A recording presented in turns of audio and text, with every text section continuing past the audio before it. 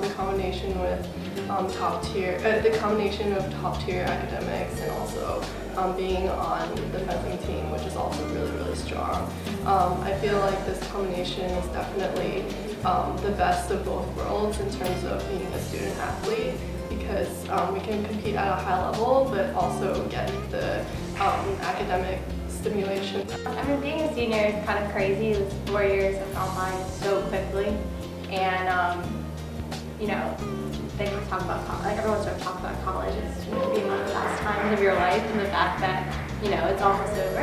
It's sad, but it's also exciting to know that, you know, I made friends here who I'm going to have, you know, pretty much I think for forever, and to know that in the next chapters that, you know, that's exciting, and that you'll still have that base here when you go off and do whatever you're going to do.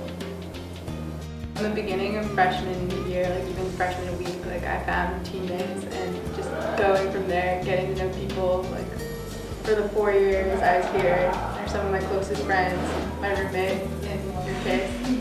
So I mean, just the sense of community you get both in fencing but also just across sports is wonderful.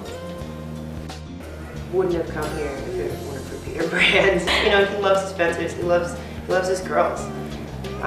And I think, yeah, he's really been an anchor for all of us here at our group. I guess when you like get in touch and celebrate in a competition, there's some memorable styles. Like Felicia, you do like the fist pump of like, just like what? Like, yeah.